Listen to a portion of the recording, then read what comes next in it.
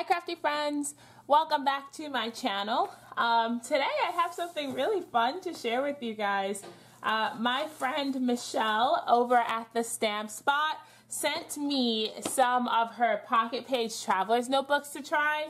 And you guys, I haven't been this excited about a new product in a long time. Now, don't get me wrong, these are not new. These are new to me, but Michelle's been making these for, I think this is the 9th year I think this is the Stamp Spot's 9th birthday.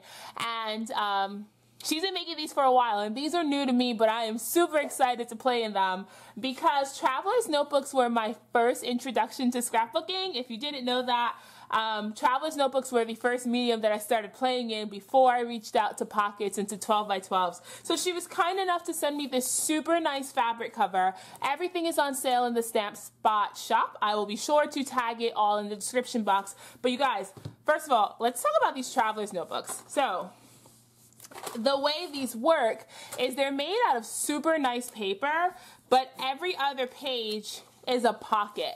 Now, if you follow Diane, she's at Dearly D, you'll have seen these before, but I am just super excited to play with this concept. Like, I am so ready. And the actual paper that this is made from is really thick. It's good quality paper.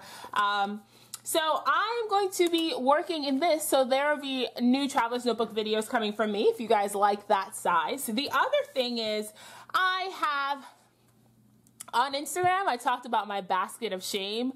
Well, there's a lot of them, you guys. So I was a long-time subscriber to Felicity Jane, and then I ended up canceling my subscription because they were just coming faster than I could use them. But for me, Felicity Jane doesn't feel like a 12 by 12 collection that I would use, but when it comes to traveler's notebooks, these papers and these embellishments, that's where my heart lies. So now that I have fancy new traveler's notebooks, I can start using this stuff up. So I am just going to be working in the pocket notebook. I'm just scrapbooking this photo of me being angry about studying because I have so many photos of angry Tashi from studying. I'm gonna stop talking and get to work, and let's see what I come up with. I'm super excited to play in this.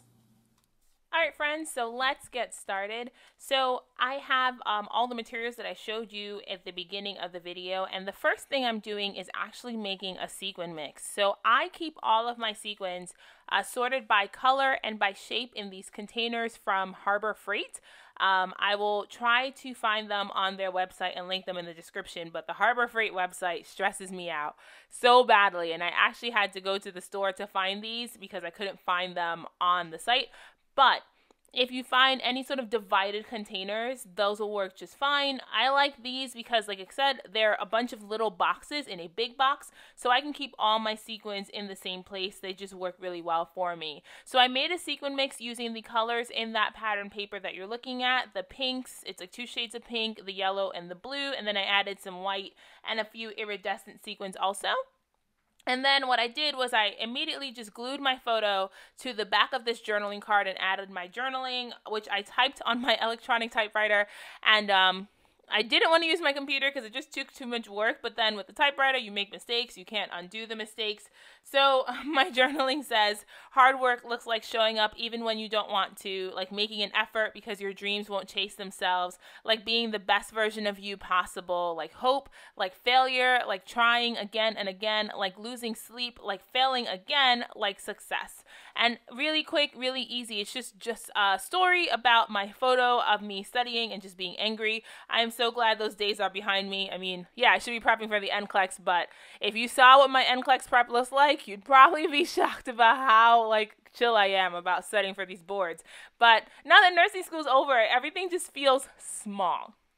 So now I'm creating a cluster to go on top of my journaling card. I used a die cut from Felicity Jane. I think this is from the Willow collection. And then I used a yellow label, and I added one of the Tim Holtz Chit Chat stickers. Those I know are from on Amazon, and I would try to link them in the description box. But those Chit Chat stickers are like, there's small talk and chit chat, and I think small talk is individual words and chit chat is like phrases.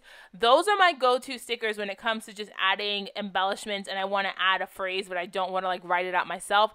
They're super small, they come in black and white, and they're perfect. I have so many books of them. There's like a holiday themed pack. They're great. Okay, so back to the process. So what I did here was I cut my patterned cardstock down to the size of the one side of the page of the notebook, and then I cut the white one a little bit wider. And the reason I did that was so I could stick the patterned cardstock to the white cardstock so that I had an 8x8, it's more than 8x8, but let's just say an 8x8 square to stamp on, because I wanted my stamping to go over the seam. And if I didn't do that, it would be hard. So you can see, like, I wanted my stamping to go over the seam. And I'm stamping a quote from Morgan Harper Nichols. She's on Instagram. She's one of my favorite poets, and I like bookmark all the stuff that she shares. But this one says, "I hope you know it's okay if your strength looks a little different in this season."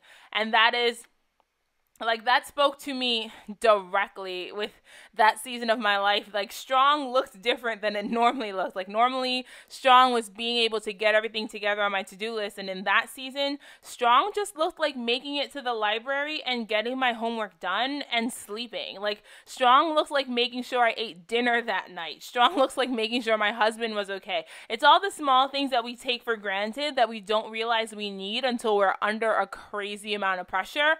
That's what strong looks like for me for these last few years. And so that quote was perfect for what I was experiencing at the time and what I'm documenting. And I stamped it using those stamps that, if you've watched my December daily videos, you've seen those stamps before.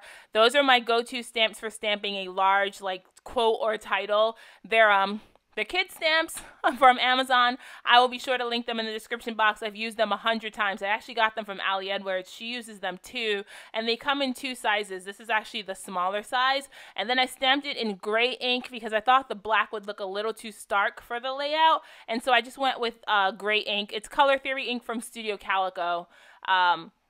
But any gray inks will do. I think the Studio Calico inks are dye inks, but don't quote me because I am still learning the difference between pigment inks and dye inks and hybrid inks. I am not a stamper. I say that all the time, so I'm still learning myself. But the Studio Calico inks are great, and I got them when they were on a really good sale. So now what I'm doing is creating a cluster on the bottom left of my layout. Because you see, there's that empty space on the white side. On the color side, I stamped MHN from Morgan Harper Nichols because it's not my saying or my quote. So I want to give credit where credit is due. And now all I'm doing is creating a cluster using the colors that are in the paper. Now, if you saw me flipping through my stuff, I did to my Felicity Jane supplies the same thing I did to my Ali Edwards supplies. If I opened a die cut pack and I used some of it, it got split up. So the labels and the phrases that can kind of be used as titles are together in one box. And then the big florals and the Felicity Jane girls that come in each die cut pack are in another box. And then the other box has like tiny shapes. So it has like the hearts or the hexagons or the crosses or all the like little like things that we can use like enamel dots to sprinkle around the page. That's all in another box. And I mean, that might drive some people crazy, but it works really well for me because when I build a cluster, I start with something small and then I go with a floral and then I typically go with a label. So I can literally go from box to box to box and pick out what I need. Or let's say I need a label and a title. Well, they're in the same exact box. So I just created my cluster. I added another one of those Tim Holtz stickers that you saw me use on my journaling. Again, and this is just repeating elements. I like doing that. Now that it's in the book, I had to do something a little bit different that you guys don't see. I had to, my journaling was a little bit too, my pattern papers were a little bit too small. So I trimmed it down, and now all I do is create my fuse pocket. Now, I'm going to stop talking because my video actually skips out here.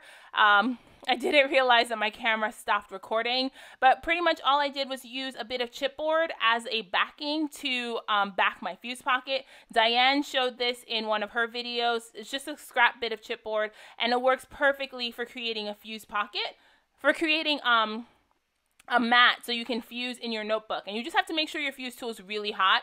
And I just went one pass on each one and I fused my photo in there. So I will just let this finish playing. Thank you so much for watching, you guys. I'm so sorry you guys don't get to see the whole process, but that was a rookie mistake for adjusting with the new computer. But there's enough in there so you can see what I do because I pretty much did the whole thing on camera. All I did was add some sequins. So thank you so much for watching, you guys. I hope you enjoyed this video. I will come back on so you can see the layout since the camera skipped out. Until next time, keep it crafty, friends, and have the best day, and I will see you around. Bye!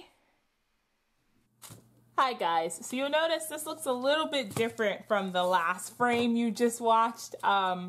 I made a rookie mistake and didn't reformat my SD card that's in my camera, and I just moved from a PC to a Mac, so it cut out and I didn't realize it cut out while I was working. On the bright side, you saw most of the process. So here's what I did after it cut out. I finished my shaker, so I just went in and fused my picture in there and then fused some sequins on either side and then fused some sequins on the top.